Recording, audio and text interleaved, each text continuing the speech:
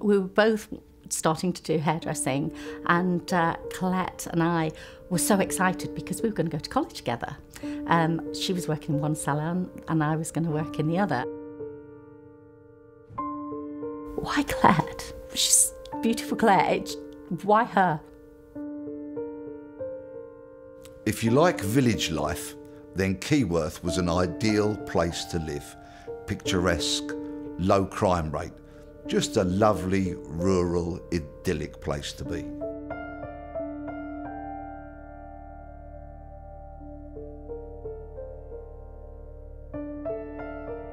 Keyworth's a lovely village. It was where I grew up.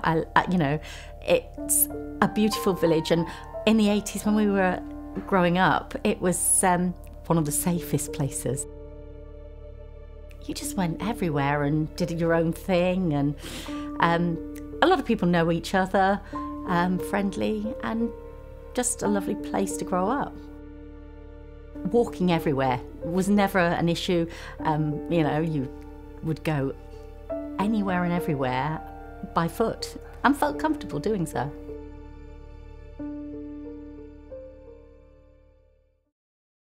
Collette had gone to meet her boyfriend. He was going to meet her up Nicker Hill. Again, a beautiful place in Keyworth where you wouldn't think anything of walking. Collette didn't arrive at her boyfriend's, and soon afterwards the alarm went up. Colette's missing. Something's very, very wrong.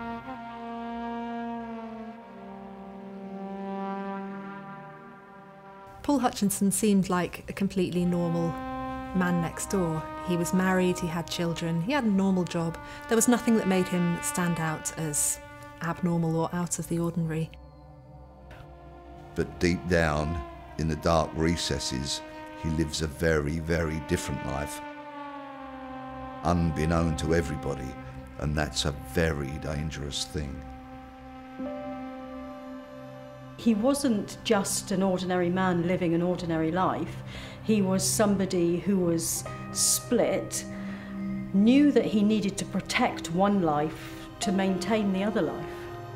In his spare time, he liked to hide out in sheds, watching young girls riding horses while touching himself. Sometimes people like Hutchinson make a very good job of hiding their sexual fantasies.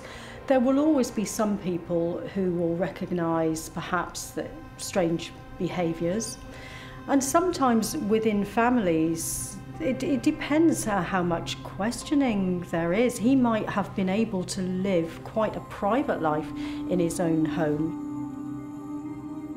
As a detective, you dread hearing those words, "A child has gone missing." Detectives are parents themselves, but they have to suppress all the natural concerns that they might have because they've got a job to do. We've got to find this child.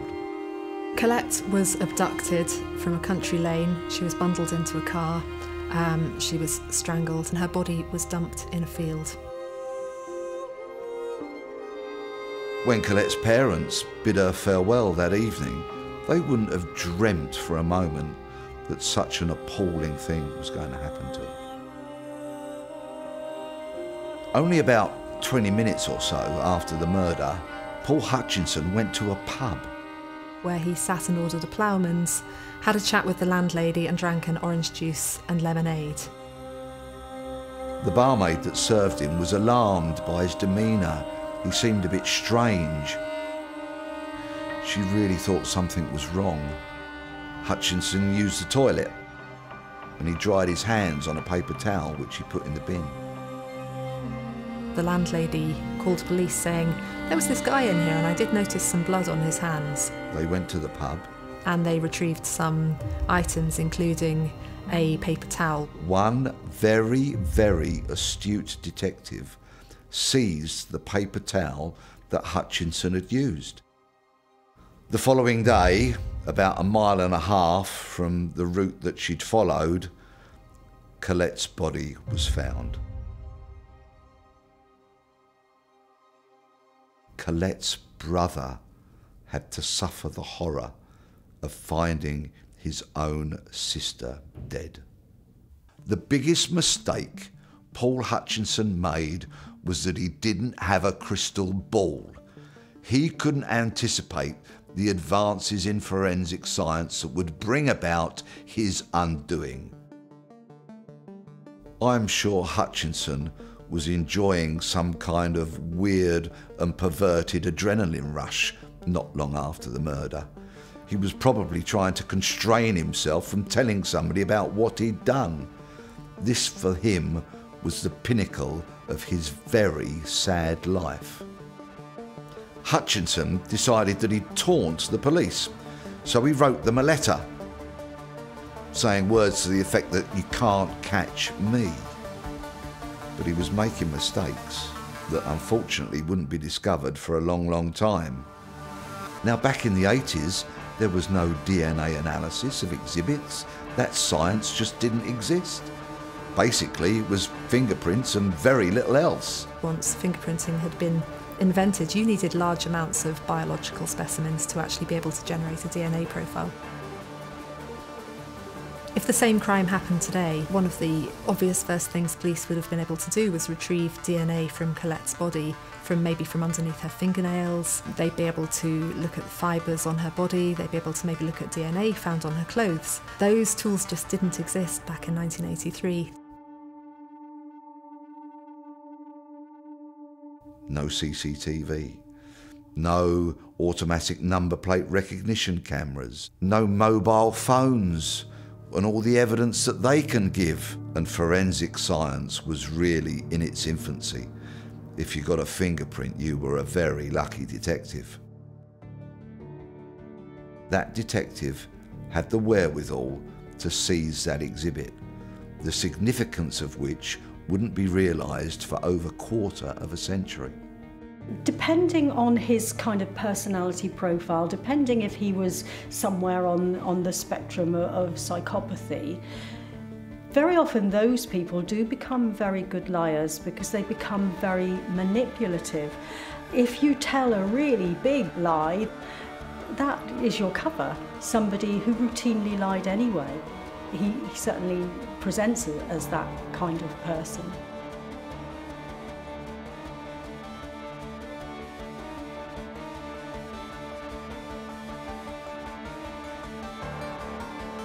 Lots of people were getting questioned and interviewed.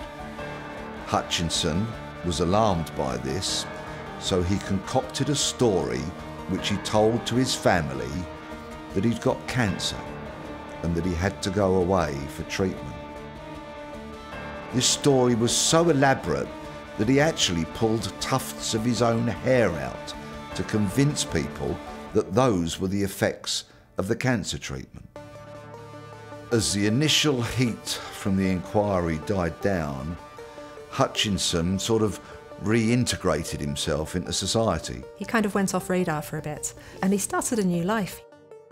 He had more children, including a son called Jean-Paul. He worked as an electrician, a salesman. He even served as a school governor. By the time 2008 came round, forensic science had leapt forward enormously. Some of the exhibits from Colette's case had been examined and DNA profiles had been obtained. Every person that was arrested was now being swabbed as a matter of routine.